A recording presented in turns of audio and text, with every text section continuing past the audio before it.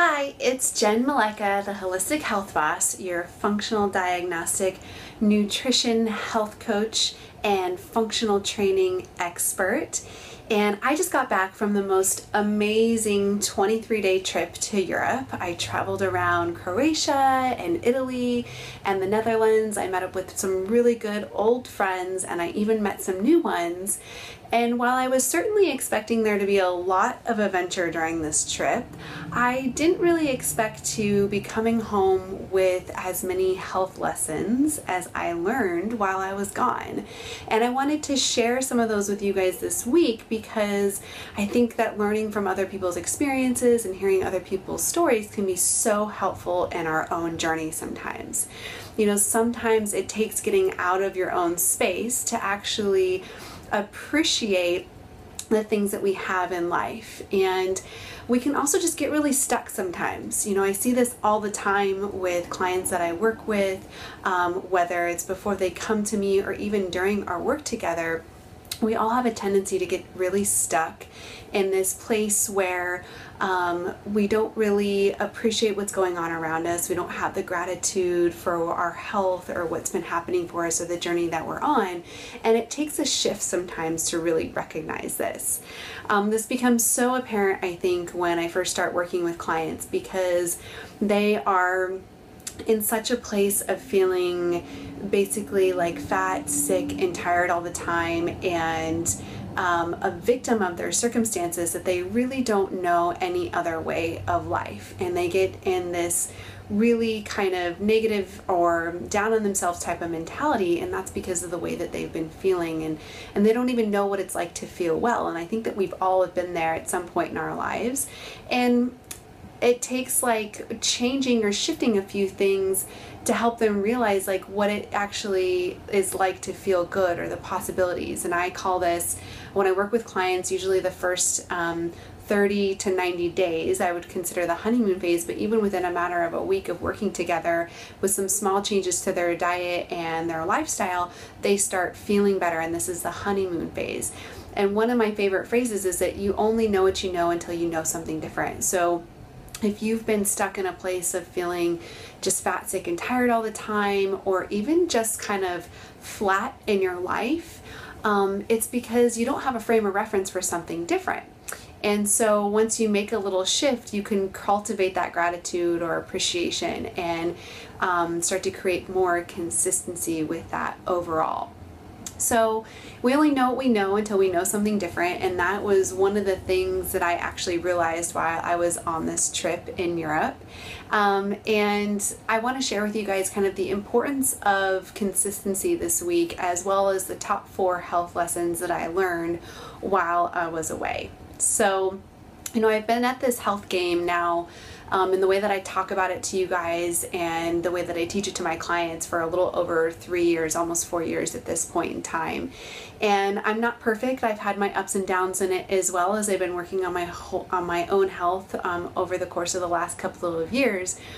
And during my journey through Europe, it really made me realize a lot of things about my health that I hadn't thought about in a long time, or that I didn't necessarily recognize before, understand. Because again, like sometimes we can just get stuck in our state of our current being, whether that's feeling bad or whether it's actually feeling good, and we forget what it was like on the other side sometimes. So the first lesson that I came home with is that meditation is a must. I have been consistently engaging in a meditation practice for almost a year now, and my new state of normal as a result of that has been this calm, cool, and collected me.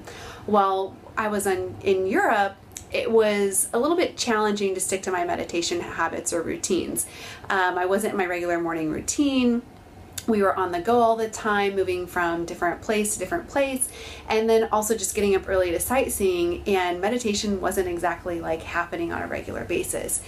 And I started to notice this when the more anxious, irritable, like short-tempered version of my old self kind of came back. pandemic, and I hadn't seen this side of me in a long time, and it just made me realize that meditation is non-negotiable, as my friend and colleague Molly Hamill will say, that it made me see how much it's made a difference in my life and how important it is for me to consistently engage in that meditation practice. Because when we're living with or working in as a short fuse or short-tempered all the time, that shortens our lifespan. It engages the fight or flight process, which disrupts our hormones, and it causes the body to age faster, and I don't want any of those things.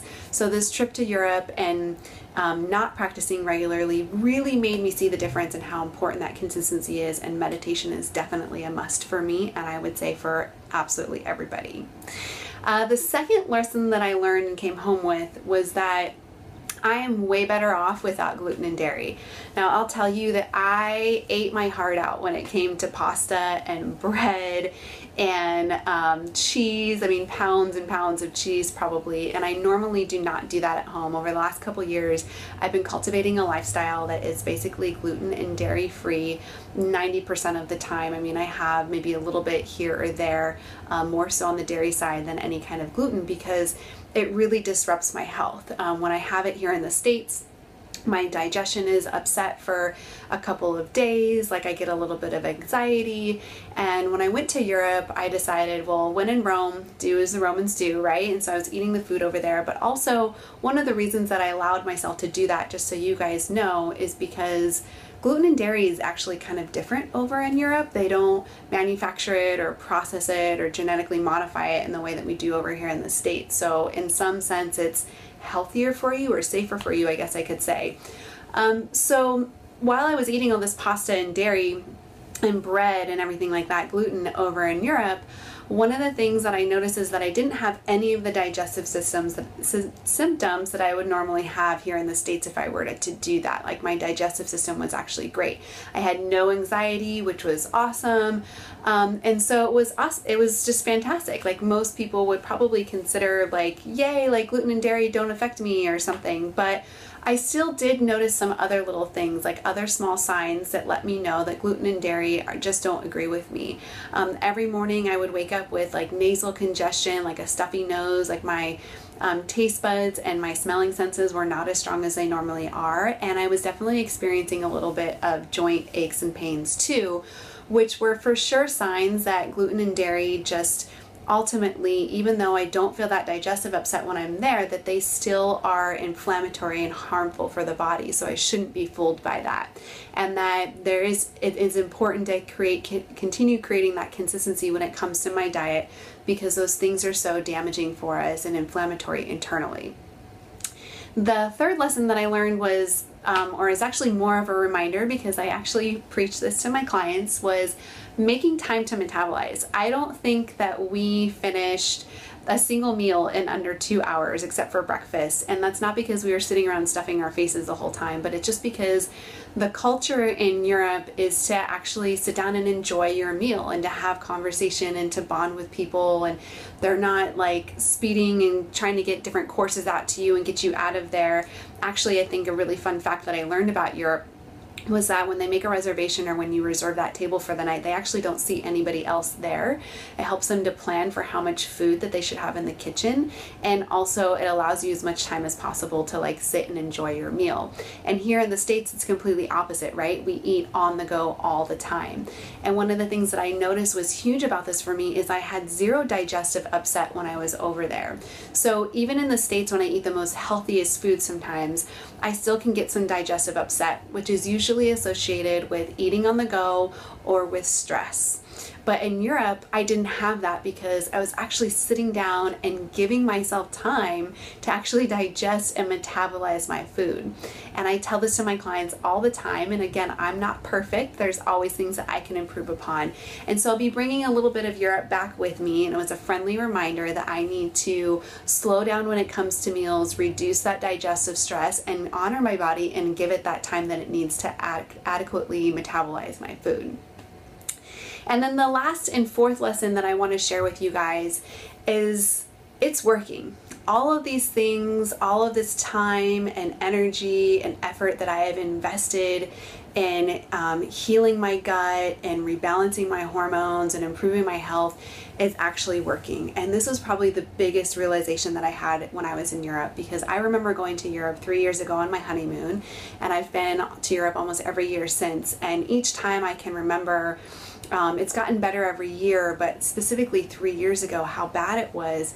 I was just bloated all the time. I was extremely fatigued. I mean, I remember going out to eat lunch or dinner and feeling like I needed to take a nap right afterwards, or just being exhausted all the time. I mean, I kept going because of the fun of the trip, but I was just totally tired. And I remember experiencing jet lag before, and this time I had none of that. My energy was up always. Like, I felt like I could keep going all day long. I mean, there were days that we were walking 10 miles or more consistently, and I had no bloating, I had no fatigue at all, and I didn't have an ounce of jet lag. And so this is that sign. I mean, sometimes, like I was saying, we get caught in this place of like not appreciating or having gratitude for our current situation. We either are stuck in feeling just bad all the time, or then we get into a place where we feel good and we forget what it's like to feel bad. And then we start questioning or rationalizing, like, do we really need to be doing all these healthy things? Like, you know, everything, we feel fine. Why should we keep eating healthy? Or maybe we can like slip up, and that's not necessarily the case. So this was just a huge reminder for me, or like realization, that all of this that I've invested in my health is actually working, and I can physically like see that it's working for me, because I feel like I felt like a much different person this time around than I did in the years past. So consistency is key. Again, you know, continuing to cultivate this healthy lifestyle. You know, one of my other favorite phrases is that healthy is a way of being. It's not about doing. And that's one of the things that I want you guys to take away from this, and why I'm sharing this with you, is because to be, you know, truly healthy is to live into this lifestyle, to cultivate something that is consistent and is always going to be with you. It's about becoming a healthy person. It's not these 30-day stints of doing this diet or this workout routine or whatever it is. To truly be healthy, we have to embrace it, and we have to create consistency with it overall. And then the more that you do that, the more results will come in the long run. So there is no quick fix or short time frame for how you improve your health. It's actually a journey. You know, even people like me who appear to be healthy, we always have room for improvement and things to work on. I have weeks or days or months when I can be really great about things, and then, you know, something might get in the way and I need to get myself back on track. But then I also have moments like this, like taking this trip to Europe, which helped me to appreciate how much effort I have put in and how much has actually changed for me. So I hope that you guys found something in this that resonated with you, that made you think also about your state of being. Are you in a stuck state of feeling fat, sick, and tired all the time? Or have you gotten to a place where you're actually feeling really good and you forget what it's like to feel bad, and you've lost some appreciation or gratitude for how far that you've come?